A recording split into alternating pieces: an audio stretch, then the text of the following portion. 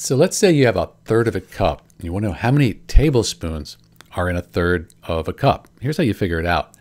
First off, you need to know 1 cup equals 16 tablespoons. So if we're going from cups to tablespoons, we're just going to multiply by 16.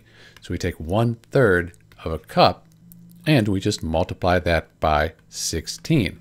But remember, it's 16 tablespoons in 1 cup.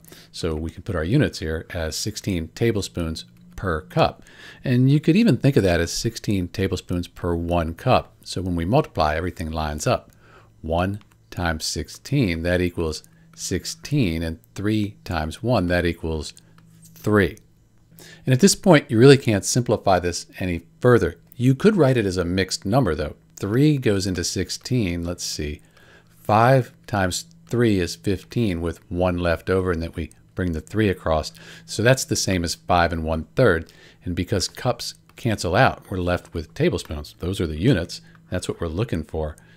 So it turns out that 1/3 cup is equal to 5 and 1/3 tablespoons.